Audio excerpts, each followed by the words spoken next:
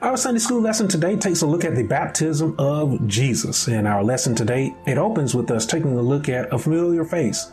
We take a look at John the Baptist. John, who we learned last quarter, he is the forerunner of Christ. John the Baptist, he was in the wilderness of Judea. And we're told that all the people of Judea, and even those in Jerusalem, that they came out to hear this word that he had to share. John, he wasn't famous. I mean, he was well known, but it wasn't like that you wanted to go and see John because he was very, very popular. No, people that were going to see John were going to see him, to hear from him, because he was sharing the truth. And it was a truth that the people had gone a long time without hearing. The time between the Testaments, the Old Testament and the New Testament, comes to about 400 years, where we say that the Lord had gone silent. There were no prophets to prophecy to the people until we get to John the Baptist, who wasn't necessarily sharing about the future to the people, but what he was sharing was that there was one who was coming after him, whose shoes he was not even worthy to loose. He wasn't worthy to tie his shoes, or he wasn't worthy to untie his shoes, if you will. John the Baptist, he came with a message of repentance. He was calling on the people to turn from their ways of wickedness and to turn and be obedient to the instructions and to the way of the Lord.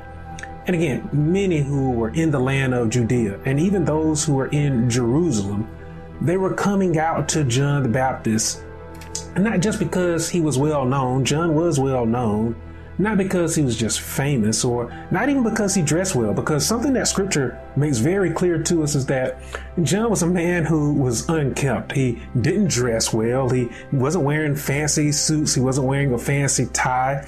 He didn't even eat well. We were told that he ate locust and wild honey. So it wasn't like they were going out to see this person who was so famous that you had to go out and you had to get his autograph. No. The people, and this should be a lesson for all of us who minister today, they were coming because John was sharing with them the truth. It wasn't like he was in some fancy building. He wasn't in a temple like how the religious leaders were at that day. And again, he wasn't dressed like how the religious leaders were, who dressed really fancy. All John had was the truth, and multitudes that came out to hear this truth. They came out to be baptized in this baptism of repentance as well. One of those that came out to be baptized was Jesus Christ. Now, what's very interesting about the baptism of Jesus is the question that I believe many of us would ask. We would ask, well, why did Jesus need to be baptized? Because many of us, we are under the impression that when we are baptized, we are saved. And something that I want to share with you today is that that's not the truth. Anybody can be baptized, but not everybody will be saved. We are saved with the confession that is made in our hearts. For some of us, that came before we were baptized. And for the rest of us, that maybe came after we was baptized. I follow under that class of people who were of faith after I was baptized. I was baptized when I was 8 years old. I didn't know what faith really was at 8 years old.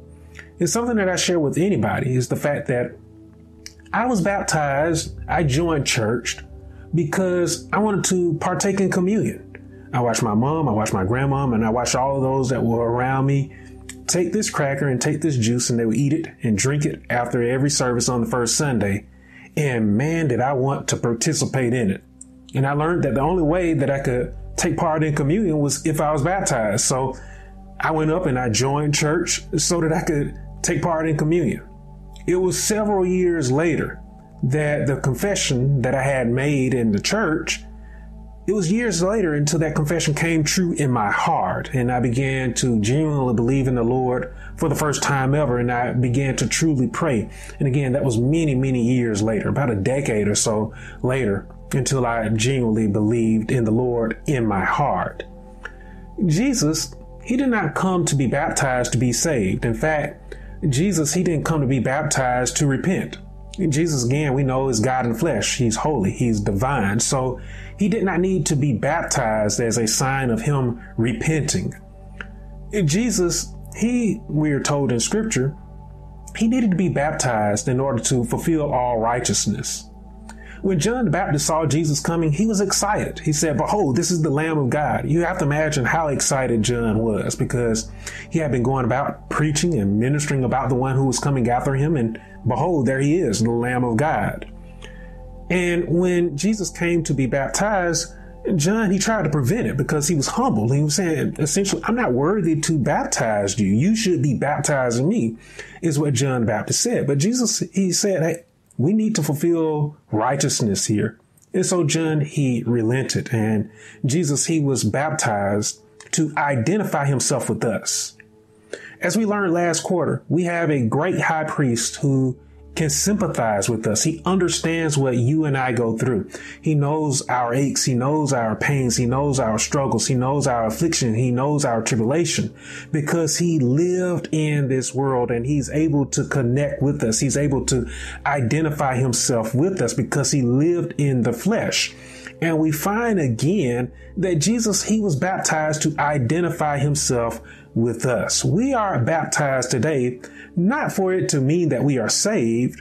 Our baptism is more of an outward confession. An outward confession that we identify with the Lord. We identify with the only begotten Son. That is why we are baptized. It is that outward confession that we have been washed clean, that we have been washed by Jesus Christ, and we have been renewed by Jesus Christ himself. Again, Jesus, he came into this world with the truth, a word of reconciliation. And by this truth, we are saved. By the inner dwelling of the Holy Spirit, we are transformed from that old man into a new creature. And we no longer live in disobedience. We live in obedience by being obedient to the way of God. Now, something that we find very interesting here with the baptism of Jesus Christ is that when Jesus was baptized, something that scripture points out to us very clear is the type of baptism that Jesus underwent. Jesus, he was dipped in the water, and we're told that he came up straightward out of the water. That's very interesting to point out. But something that is even more fascinating is essentially the appearance of God as a whole here at the baptism of Jesus Christ. We're told that there was a voice that came down from heaven that said that this is my beloved Son in whom I am well pleased. The Father was present at the baptism of Jesus Christ. And of course, the Son was there in the flesh being baptized by John the Baptist. Then we see the Holy Spirit, like a dove, descended from heaven and came upon Jesus. And I tell you today that is again another connection with us. That is another means that Jesus can identify himself with us, because after our confession in our heart, when we genuinely have believed in the only begotten Son of God, the Holy Spirit pours itself out onto us. And again, the Holy Spirit resides within us. The Holy Spirit dwells with us for the rest of our days. And the Holy Spirit guides us.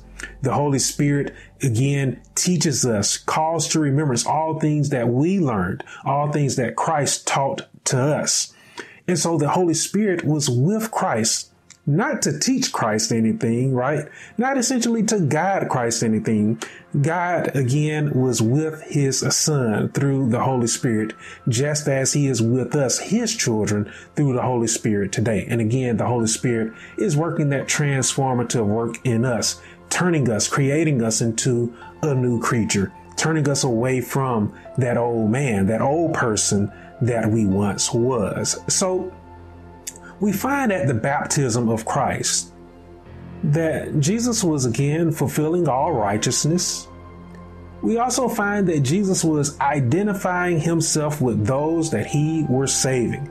He was identifying himself with mankind. So again, we see how special the baptism of Christ is. We are baptized as again our outward confession of faith. We are baptized to identify ourselves with the Lord. It is our connection to God as well. So that is the very significance of baptism. Not that baptism means that you are saved, but that it identifies, it connects yourself with the Lord. It is your outward connection, or your outward confession, I should say, to the world that you belong to the Lord. Okay? All right, so that is our Sunday school lesson this week. Now, there are a few more verses here in our lesson in scripture-wise that connects us to our Sunday school lesson next week that I'm going to hold on to. We find that after Jesus was baptized, that the tempter, the great deceiver, Satan, approached Jesus, and that Satan tried to tempt Jesus. Now, we're going to dive into that in our Sunday school lesson next week, and I hope that you'll come for that Sunday school lesson next week as well. What did we learn this week? Well, we learned that, again, Jesus, of course, was baptized. He was baptized to identify himself with us. We also learned this week as well that when we are baptized, it doesn't mean that we are saved. To be saved, it takes confession from within our hearts, that we must confess our faith in the Lord inside, in our inner man, in our spirit, if we desire to truly be saved. We also learned about John the Baptist as well here in our Sunday school lesson this week, where John the Baptist, he had a message of repentance, where he was calling on all the people to turn away from their ways of wickedness and to turn to the Lord, because the one who was coming after him would not baptize in water, but would baptize with the Holy Spirit. Okay.